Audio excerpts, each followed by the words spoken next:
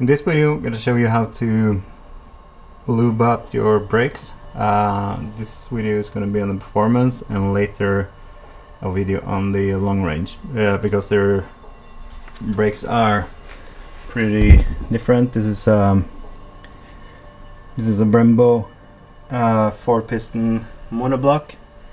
As you can see here, you got this strengthening bridge going over here. This is way bigger, way more solid than the long range, and this one is solid.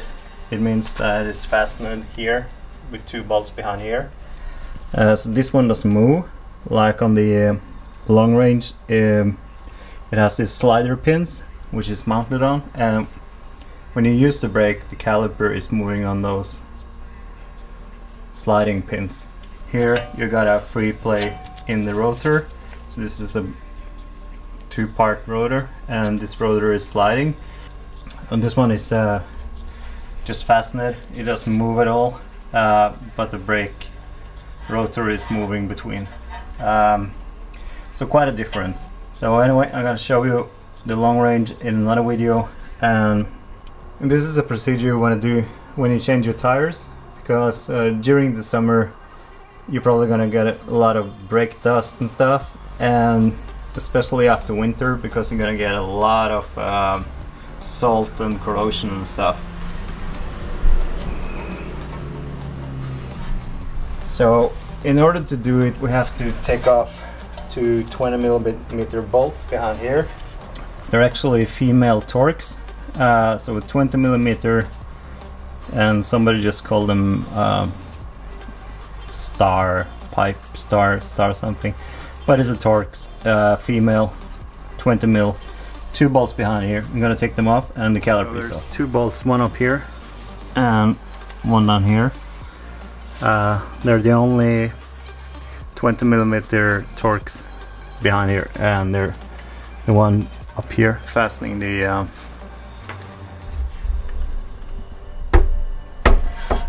here and down there.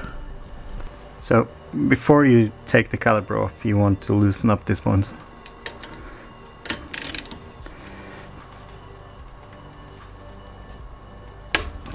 I'm just gonna take them off, and you're probably gonna need some force taking them off, and you need to torque them to spec, and I gotta give you the figures.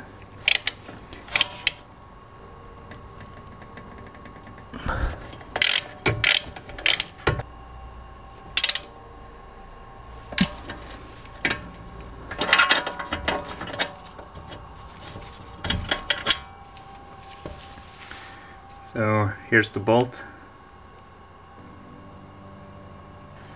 second bolt. Now I want something to rest the caliper on, because now we can just take it off.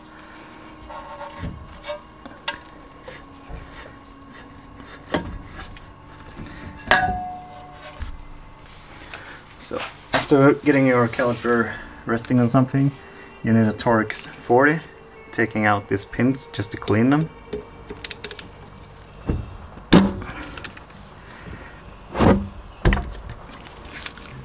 So with those bolts out of the way, we can just take out the pads.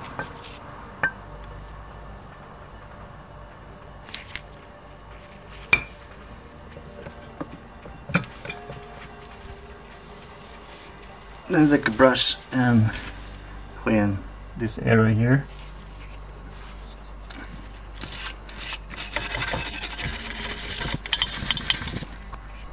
Like that.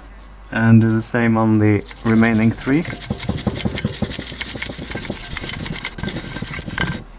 Never use brake cleaner, because that's going to ruin the paint on your calipers.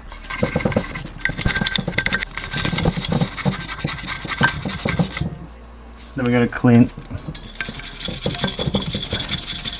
this one. If it's very dirty, you can take it out and clean it with some brake cleaner and just dry it off, but this one isn't that bad, so I'm just gonna brush it off. You just pop it off with a screwdriver on either side.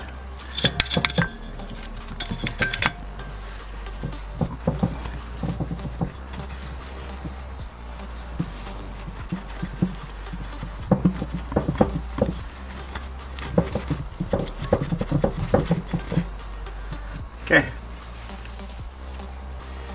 and clean off any grease or copper paste or whatever has been used here.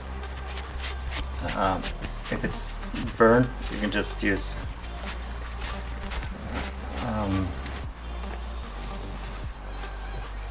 a steel brush or something like this, just to get it off.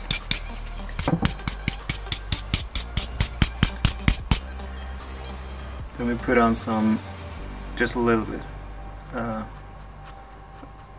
aluminum paste. It's better than copper paste because copper paste gets thick and sticks. So you just want a small layer on each side. Just use a small pencil or a small brush. Just a little bit on each side. That's where the contact surface is. So then we can install or put it back like that, and do the same with the other one.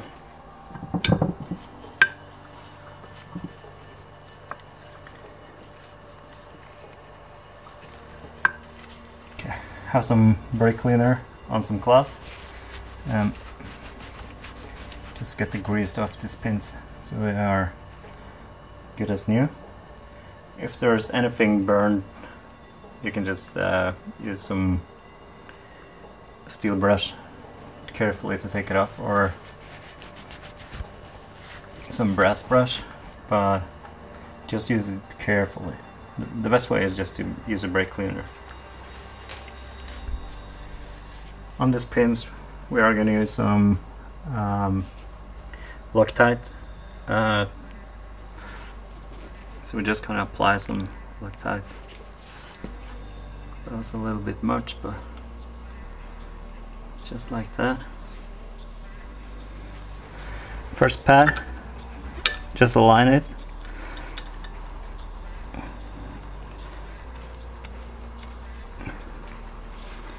And we'll do the same thing with the other bolt.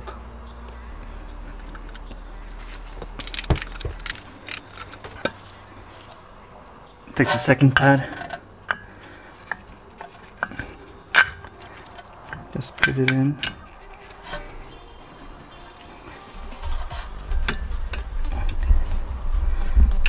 Then we just align it.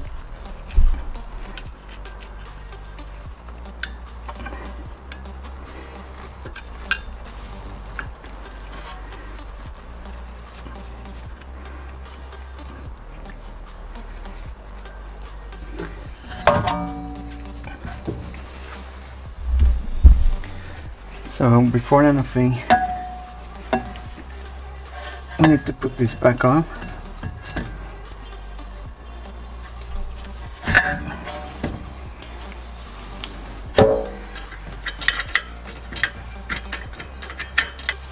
So when you put a bolt in and you have secured it, then we can tighten up this one.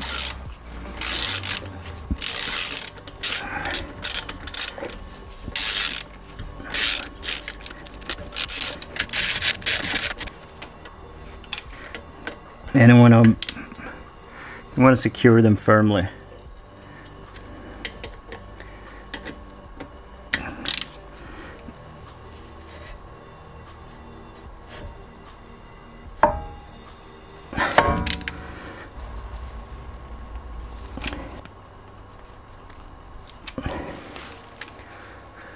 Like that.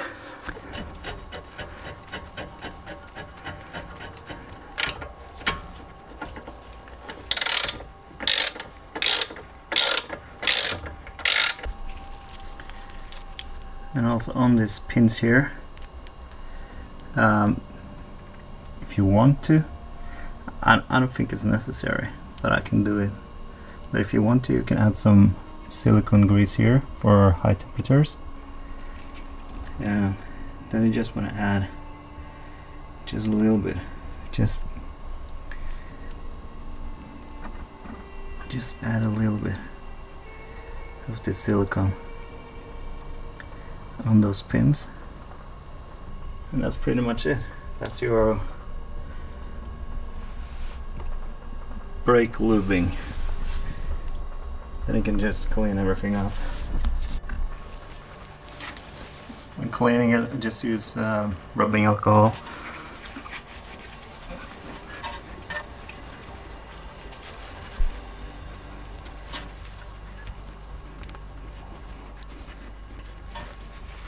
That's enough. Then you just take your wheel on and you're ready to do the back side or the other front side, but it's fairly easy on this one. Alright, so this is the rear caliper of the Performance. I'm gonna do the lubing here and cleaning, but the first thing you need to do is actually you need some help when you got the car up and you got it on the stand or whatever. You need to get it in neutral because you have to disconnect this small motor sitting here, which is the parking brake. If the parking brake isn't released, the caliper, you can't get the caliper off because it will be pressed in. So either be creative, have something holding the brake in, and secure your car. Put like put something in front and the back of every wheel so it won't roll when you get it in neutral. You can use a broom or whatever on your braking pedal because you have to put it in neutral. And when you got it in neutral, all you have to do is pop this one off. The way to do that is take a screwdriver and push this one and slide the gray one back. That will unlock it. So now that motor is disengaged, and when I turn the parking brake on now, this one won't be pushed in. So that's the first step. Second step, you have to take off this rubber cap. It's only on the top, not on the bottom. I don't know why, but it's the same on each side. That's a 8mm, I think it's a hex nut, or as we call it here in Scandinavia, umbraco. And there's one up here and one down here.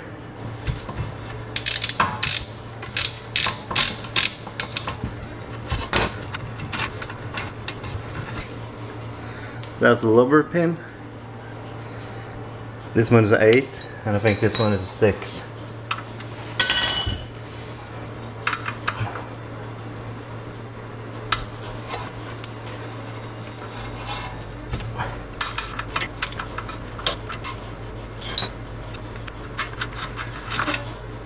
This one is a 6.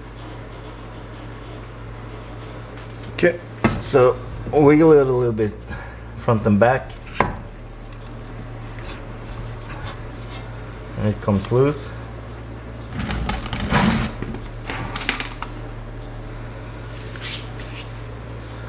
So your braking pad is sitting on this side, and you want to clean the area where that shoe is sitting. So this is the shoe behind there. You can see it's almost not used, but there's a lot of dust here. And the area we want to brush is where it's sitting behind here. Clean that area and put some paste here. So just getting this area clean. This is the area where it's touching. Also on the other side, because this is also fixed caliper. So this one is just stuck there. It doesn't move. It's clamped with this I don't know what to call, but they're expanding. So we put them in, they expand, and they keep the pad in place. So this caliper is moving here. This is the sliding point. So it's fixed there, and it's moving on this part, and the rotor is also moving. So we only need to clean this one.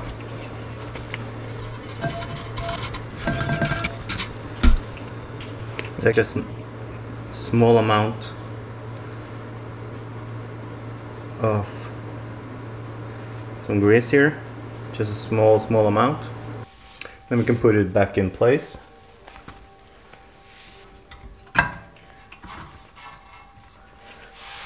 So since this one is fixed here, and when you brake, the caliper is fixed here, and this one cylinder is pushing in and out. So there's not too many moving parts here. The only place where things can move is in here. You can see these cylinders are moving. Same with this one. So this is moving. These ones, you can take them out and clean them with some brake fluid, wipe them off, and then you use some lubrication and lube them up again. But there's absolutely no friction or dirt in this one, so I'm not gonna bother taking this off and lube it.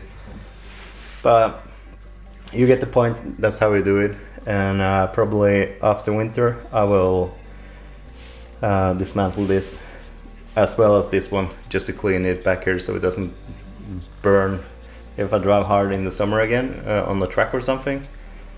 But right now this is all good.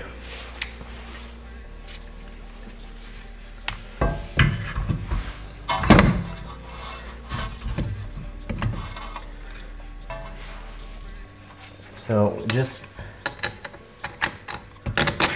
put on the bolts again. When you're finished, everything is tightened up. You plug it in and you turn your car on, and that error message you have right now will be gone.